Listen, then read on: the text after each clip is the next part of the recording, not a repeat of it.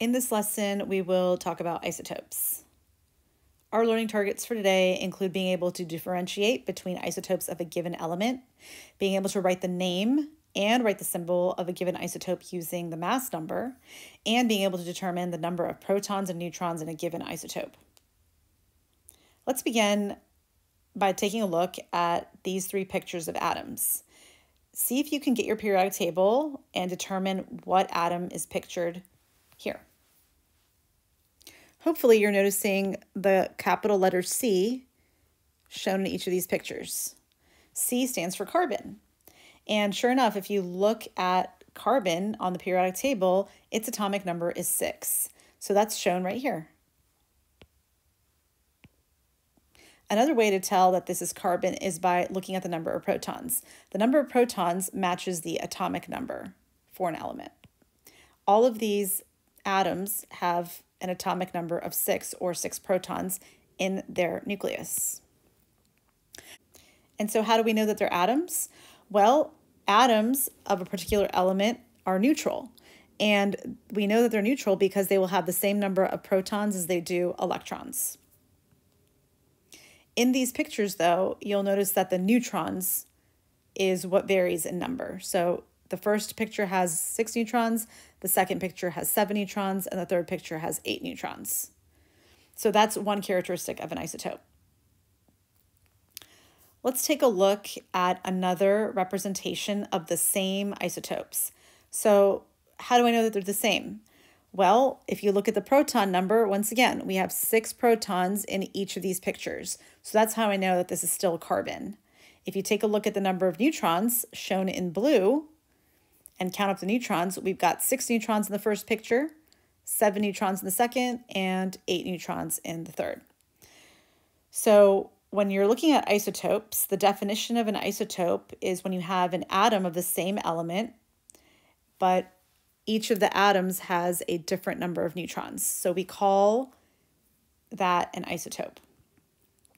Not only do isotopes differ in their number of neutrons, but because of that, they also differ in their mass.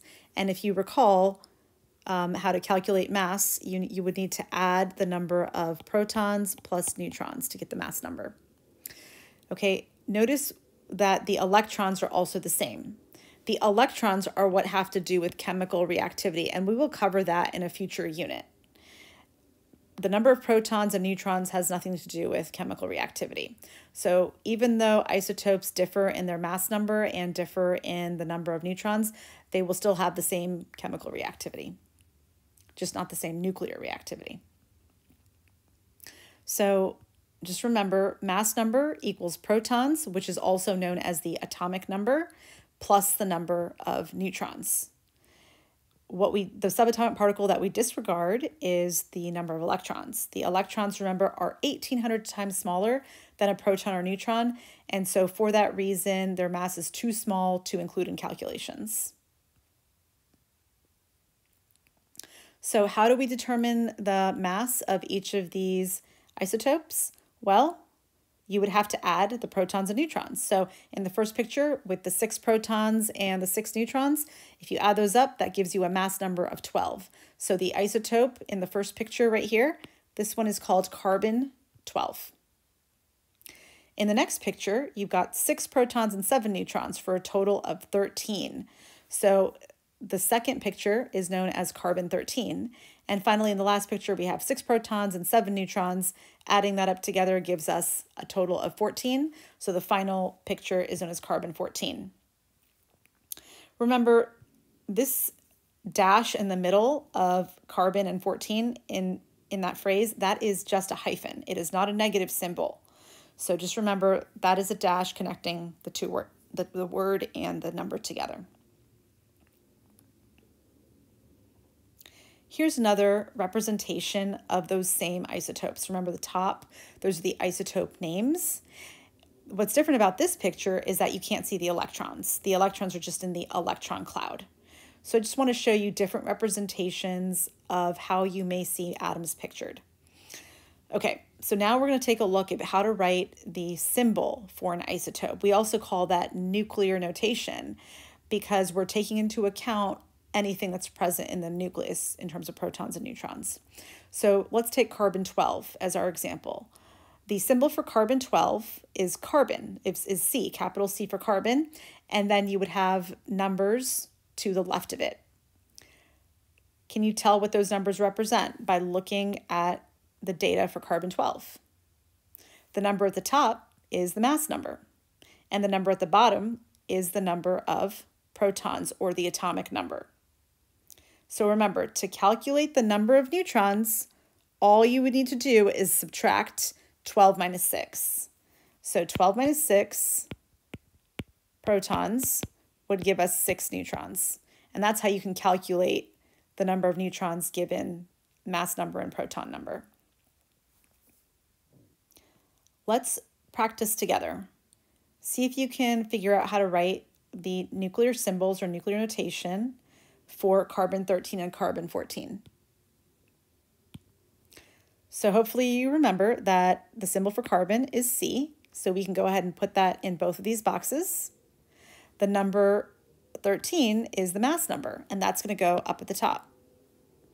The number 14 is also the mass number for this isotope, so we'll put that at the top here. And the number at the bottom should be the number of protons, or the atomic number for carbon. Carbon's protons will always be the same, no matter what the number of neutrons or even electrons is. This number will always be the same. So these are the symbols for these isotopes. All right, let's do some practice together. So go ahead and get your periodic table out. Make sure you have that handy so we can fill in this table together. Take a look at your periodic table and see what element has atomic number 17. Hopefully you can see that it is the element chlorine. Now, if the atomic number of chlorine is 17, that also means it has 17 protons. Notice that now we're asked for neutrons. So remember this relationship up at the top. To get the mass number, you must add the protons and neutrons. So just rearrange the variables here.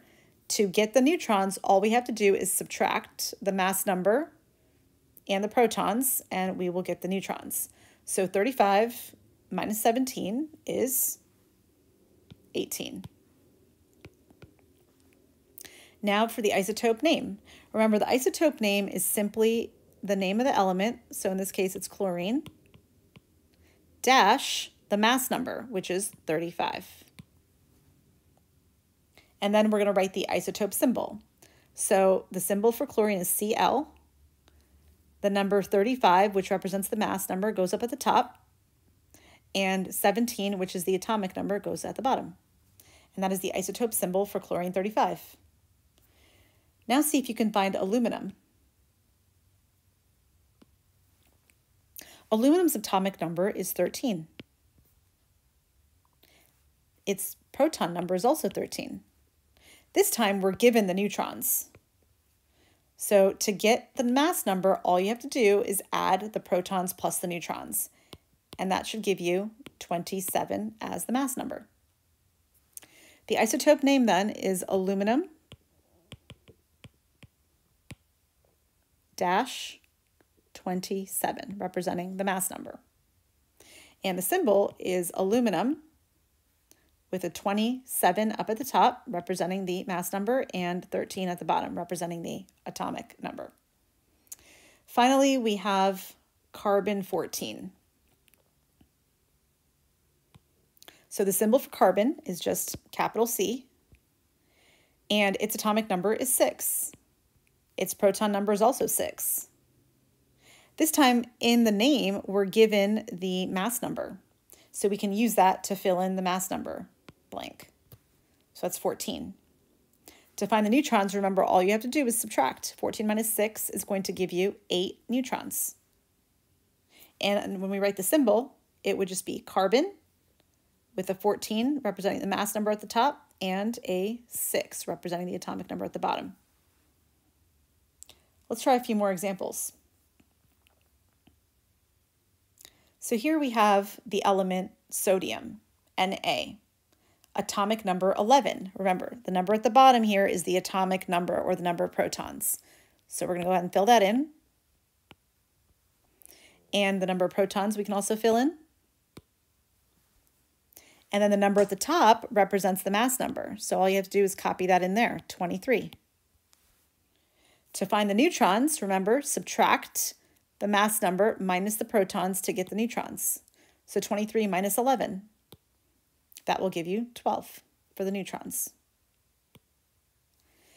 Notice that there is no charge on the sodium isotope. There's no positive or negative symbol there. So we can take that and to understand that the number of protons, positively charged particles, will equal the number of electrons, negatively charged particles. So there's a reminder here for you. So if we have 11 protons, we're going to have 11 electrons. Now let's take a look at cobalt. See if you can find its atomic number on the periodic table. Cobalt's atomic number is 27. So that also means it has 27 protons. The 60 tells us that 60 is the mass number.